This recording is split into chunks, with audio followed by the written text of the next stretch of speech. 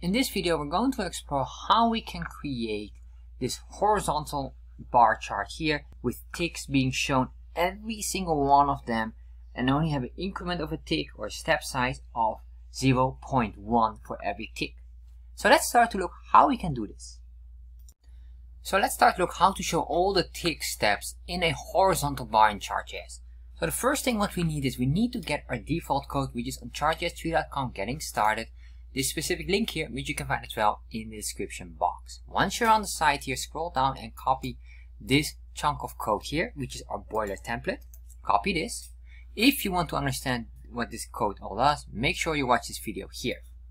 So I'm going to paste it all in here. And once I did that, I'm going to cut this title, put it in here, or at least that's for me necessary. Save this, and then I want to extend the size of the chart. 80%, there we are. So the first thing what I want to do is I want to convert it into a horizontal bar chart. So scroll down here, and then we're going to go into the options, and I'm going to say here enter, and say here index axis, and this will be equal y-axis. Basically what we're doing, we're swapping this one with the scale here, and as you can see, that's how it works. So that's number one. So the next thing what was requested was, how do we get these ticks or the tick mark shown on the label instead of besides it? So what I'm going to do here, enter, put in your grid, then I'm going to say here grid, and then we're going to say here offset equals false. By default in a bar chart it is set to true, and as you can see here now, the grid lines will be basically pointing directly on top of the bar. Alright, so we've got this now. The next thing what I want to do is I want to control here the size of this. This is very important here. Well, basically what we're going to do here is on the X item, and I understood the question was based on 1.7 all the way to number 4. So what I'm going to do is I'm going to just modify some of these numbers here. So I'm going to say here 4, 1.7, let's say 1 or 2.1, and we're going to say here 3.3. This is another 3.6, and there's another one. Well, I guess 2.3. And then we have another one here is 2.5. Save, refresh. So now you have this here, but what we want to do is at least remove the 0, because apparently this is like a grading scale where you have the grades from this and from 1.7. So we're going to scroll down here. We're going to see here on the x-axis. We're going to say here minimum will be 0, comma, maximum can be 4. Alright, so if I save this, refresh. Alright, interesting, we got an error. Why? I forgot to put a comma here. Make sure you have a comma here, or else you get these changes or these errors. So now we have this here, but apparently it is not yet doing correctly.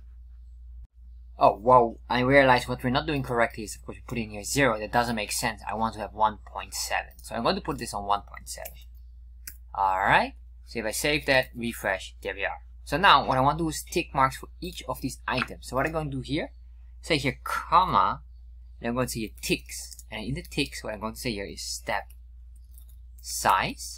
To identify the step size, we say here 0.1. If I do this, look at that. Now we get every single item here. So let me show you something else. So you might say here, why is this one on flat here? Well, basically the value is 1.7, and that's basically the starting point. So I can change this. If I do here 1.8, you will see this will work nicely.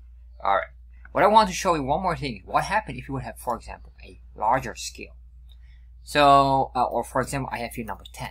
Save that, refresh, and of course I need to remove this, or I'm just going to remove this completely, refresh, and now you might notice that we are basically skipping certain values. If you don't want to have this skip, but you have a certain value that's so huge, we can force a non-skipping effect. So we're going to say comma here, and then we say here auto skip, which is basically set by default. We're going to put this on false. By default it is set on true.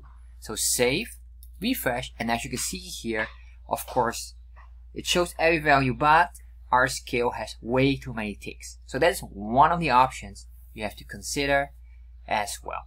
So that is basically how you can control the chart itself.